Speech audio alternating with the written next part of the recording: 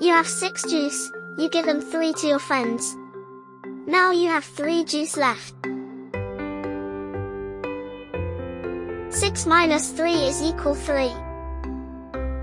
You have 7 balloons. You give 3 to your friends. Now you have 4 balloons left.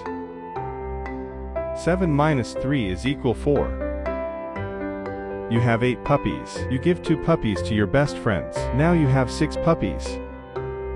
8 minus 2 is equal 6.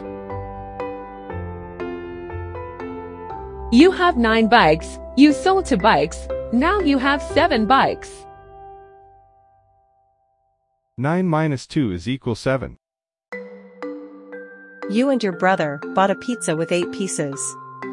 You and your brother each took a 1 piece. Now there are 6 pieces left.